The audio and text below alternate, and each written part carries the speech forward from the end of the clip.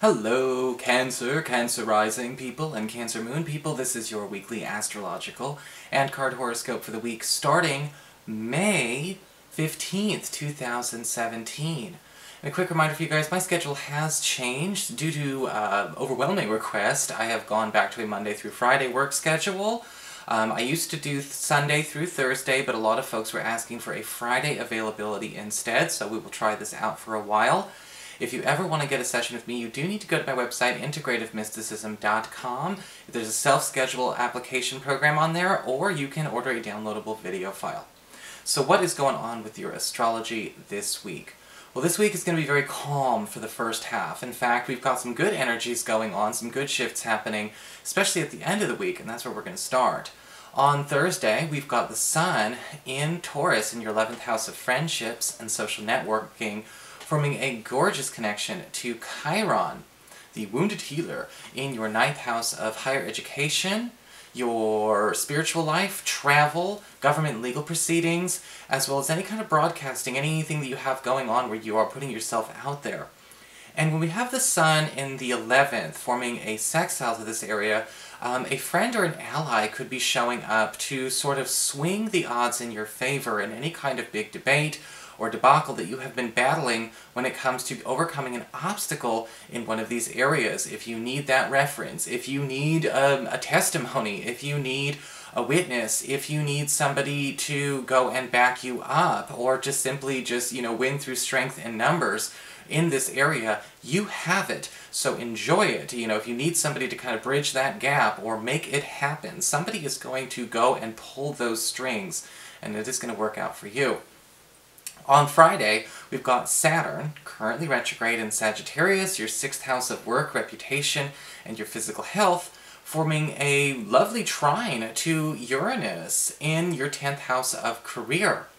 And when we have Saturn retrograde and Uranus come together in a good way from these areas, we tend to see some kind of big breakthrough in the workforce or in the work area that is putting you in the ideal environment or in the ideal space that is going to be giving you an opportunity to drum up extra money much more quickly.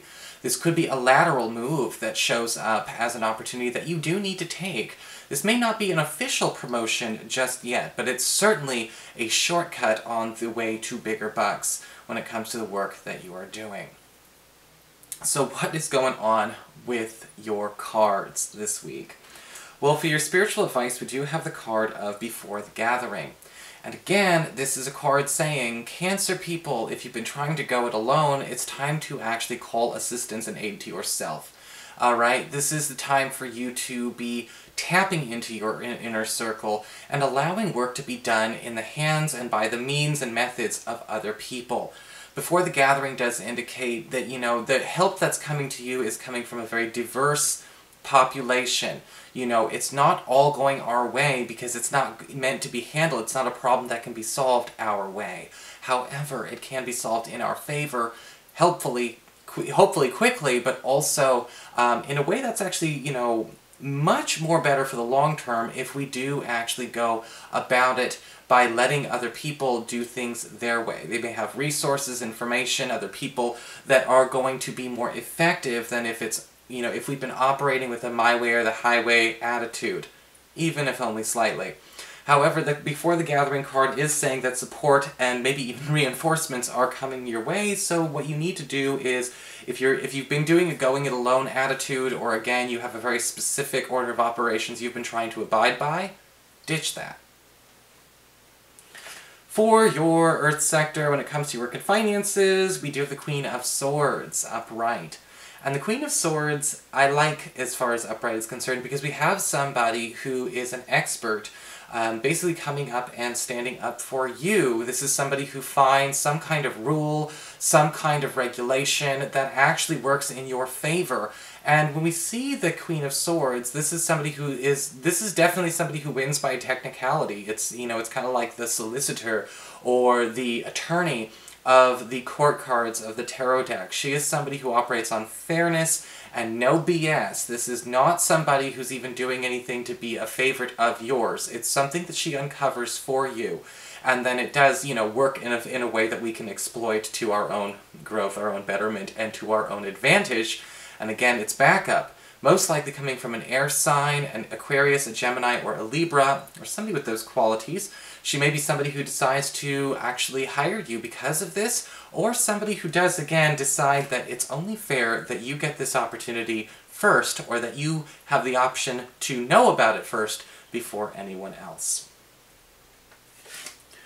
For your communications with air when it comes to your friends, your relatives, the others in your life, we've got the Page of Cups upright.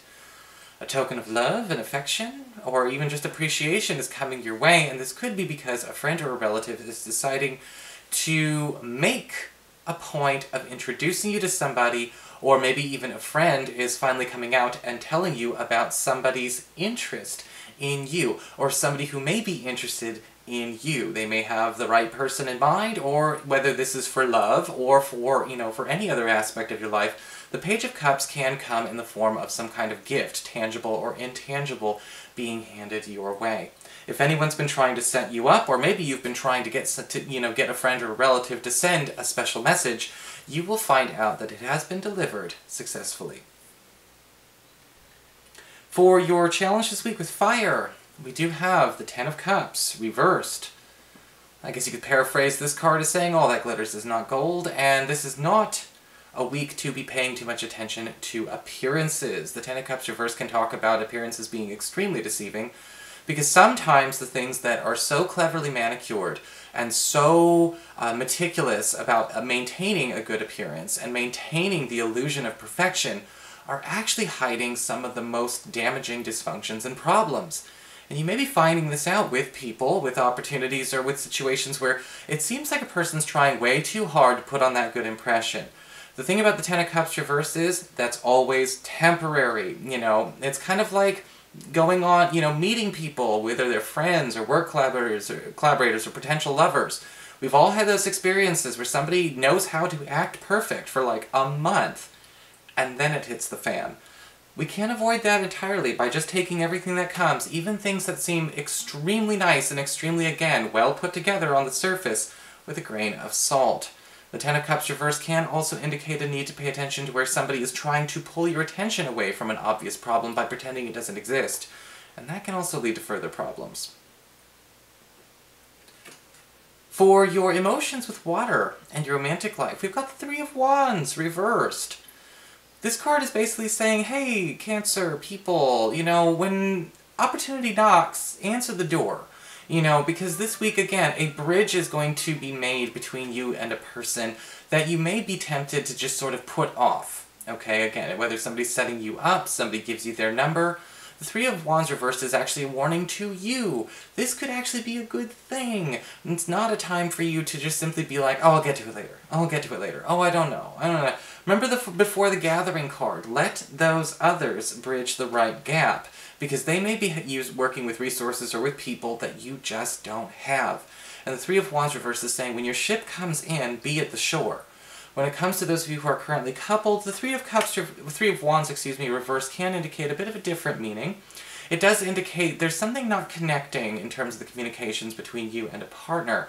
And sometimes this can show up for purely technical, innocent reasons. Phone dying, messages not getting delivered, bad service.